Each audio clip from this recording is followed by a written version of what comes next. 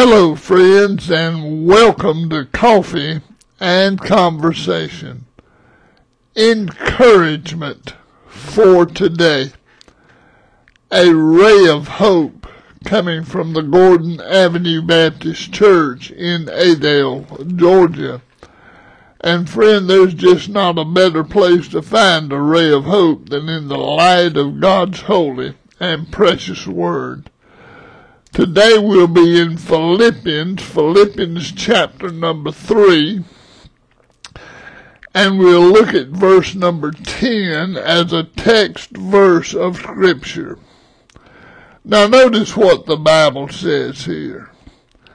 That I may know Him and the power of His resurrection, and the fellowship of His sufferings, being made conformable unto His death. And friends, I pray that God would add His great blessings to the reading of His holy and precious Word today. Get that good fresh cup of hot coffee.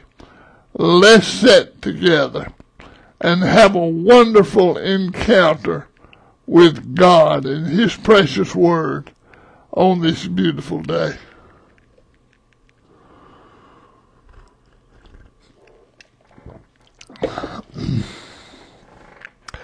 Well, amen, friend. There's just not a better way to get a new day started. Good, fresh, hot coffee and a fresh word from God.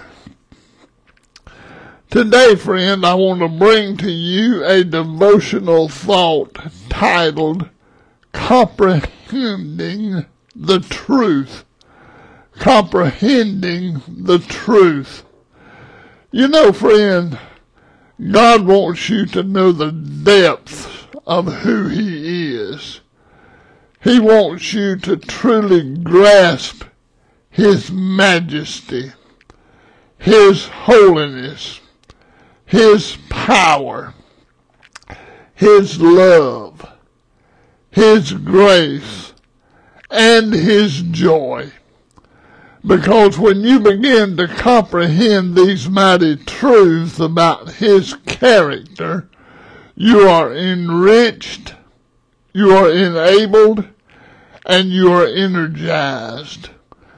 Despite being stoned, beaten, and shipwrecked, slandered, and rejected, and imprisoned, Paul wrote that his ultimate aim in life was to know Christ.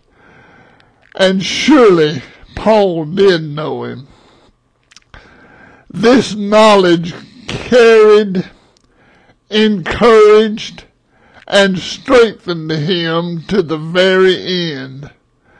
And Paul was able to proclaim, the Lord stood with me and strengthened me. The Lord will rescue me from every evil deed and will bring me safely to His heavenly kingdom. To Him be glory forever and ever. Amen. Listen, friend. When you know Christ Jesus as your deliverer, as your comforter, your forgiver, your healer, and the Prince of Peace, you can endure too, just like Paul, because you know the truth of God's character and the certainty of God's promises. So friend, press on to know Him at all cost. Comprehend His truth. Think about this, and now let us pray together. Lord, help us know You, all of You, to the greatest height and the very depth of Your being. Help us, God, know You like Paul knew You. And Lord, we'll be careful to praise You for it.